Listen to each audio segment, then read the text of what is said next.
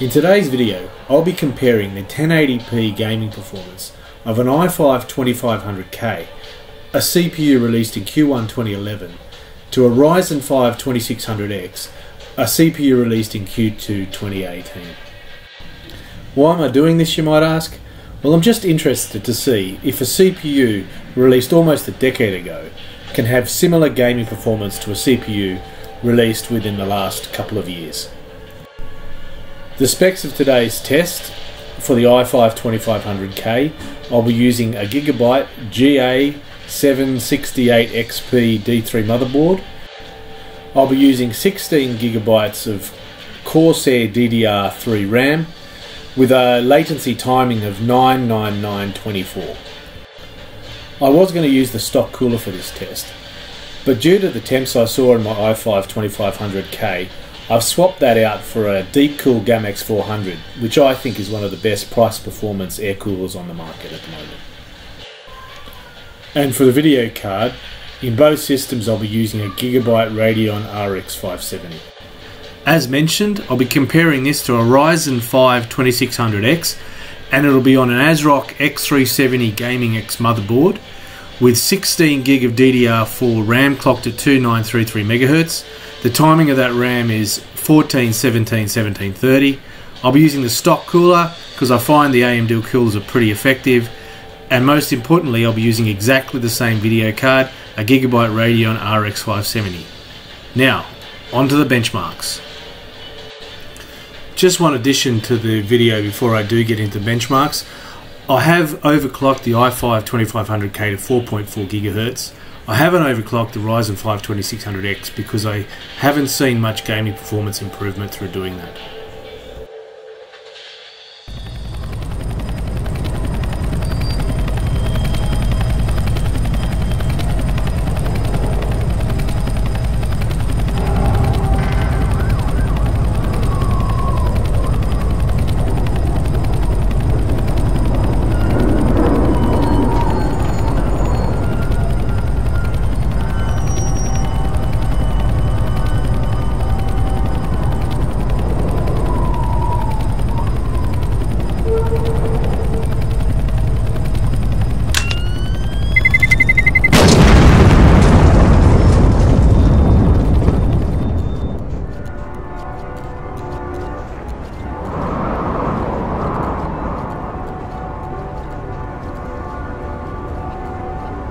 Affirmative.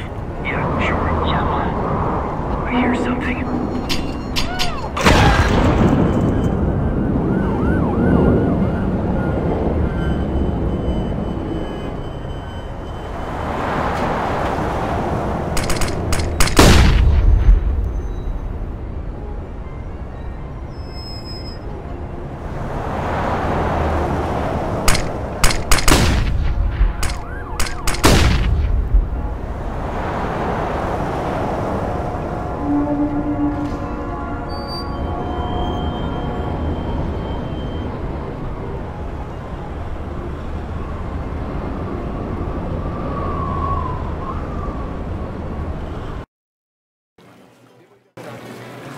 Nos vemos luego, claro. Estaré aquí toda la noche. ¡Hey!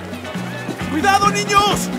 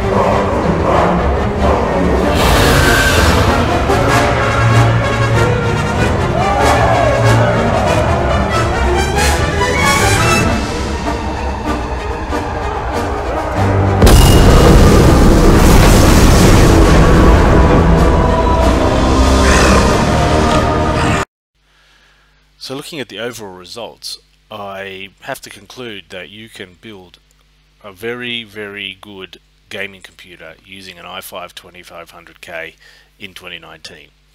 Admittedly, it's significantly overclocked, but those old i5-2500Ks, a 4.4 gigahertz overclock is nothing special. People have overclocked to 4.8 gigahertz, for example, so the actual overclock that I applied was nothing special. Just working through the benchmark results, in CSGO, the 1% lows came out at a tie, and the Ryzen 5 2600X had a small advantage, 5 to 6% advantage over the i5-2500K in the average FPS. Shadow of the Tomb Raider, that was probably where the Ryzen 5 2600X had the biggest benefit. It had a 12% benefit on the 1% lows, and only a marginal benefit on the average FPS. But I think I have to call out with Shadow of the Tomb Raider, if you played that at lesser settings, you would probably get a better improvement on the Ryzen 5 2600X than you would on the i5-2500K, simply because the i5-2500K is going to become CPU limited a little bit earlier.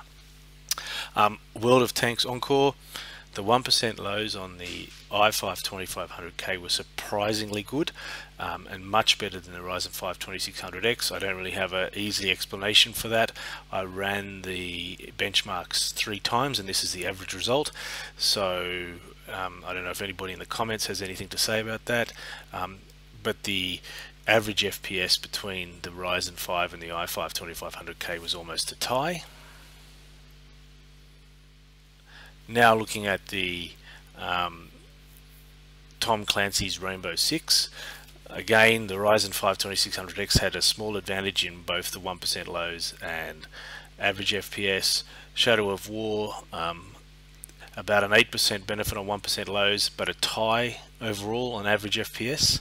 And if you look at the average of the 5 benchmarks that I ran, the 1% lows were a tie, but admittedly the only time that the 1% lows were better in the i5-2500K was on World of Tanks. It just happened to be significantly better, which makes that probably look a little bit better for the i5-2500K than it might be otherwise.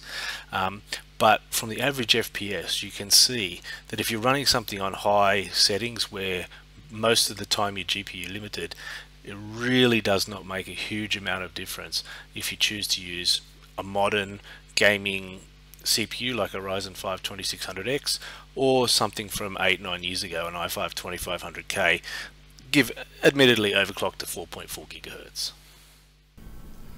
Now when it comes to synthetic benchmarks, when the benchmark is based upon CPU performance, you can see that there's a significant performance difference between the 2 CPUs, and the 2600X comes out way on top, as you would expect.